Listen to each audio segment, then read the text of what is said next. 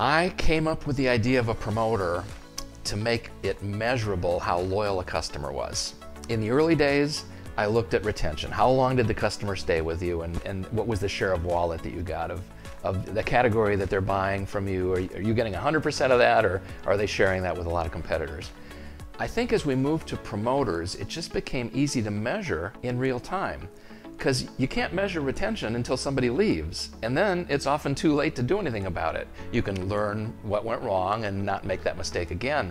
But with a promoter and asking how likely you'd recommend us to a friend with a 0 through 10 scale, somebody gives you a 10, you know right away that you've done something wonderful that you want to repeat. And if they give you a 2 or a 3 or a 0, you know you screwed up and you've got to fix it. And it's more of a real-time opportunity to learn and adjust.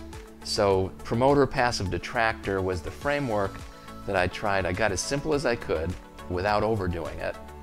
You know, you could have success, failure, but I like having passives in the middle because I think so many businesses have gotten fixated on satisfaction is enough. No, it's not.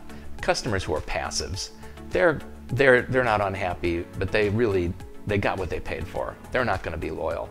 So you want to go to this next level of creating promoters if you really care about growing a business, and if you really care about putting your employees in a position where they're enriching the lives that they touch. Because passives do not feel that their life has been enriched.